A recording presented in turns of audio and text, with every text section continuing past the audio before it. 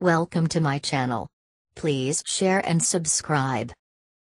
Product important multiple choice questions. 10.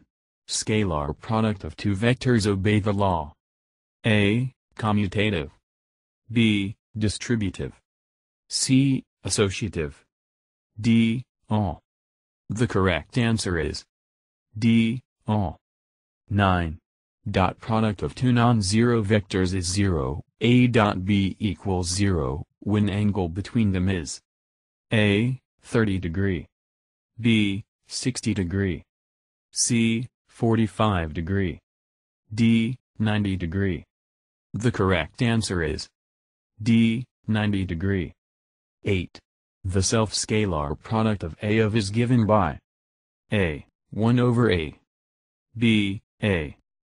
C. A square. D. None of above. The correct answer is C. A square.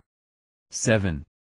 Product of two perpendicular vectors of magnitude A will be A. 0. B. A. C. 2A. D. A square. The correct answer is A. 0. 6. When two vectors are perpendicular, their A. cross product is 0. B. dot product is 0. C. both dot and cross product is 0. D. none of the option. The correct answer is B. dot product is 0. 5. Compute the dot product of vector A equals 5i8j and vector B equals I plus 2j. A. 10. B. minus 11. C. 12. D. 9. The correct answer is B. minus 11. 4. The scalar product is also known as A. additional product. B. negative product. C. dot product. D. cross product.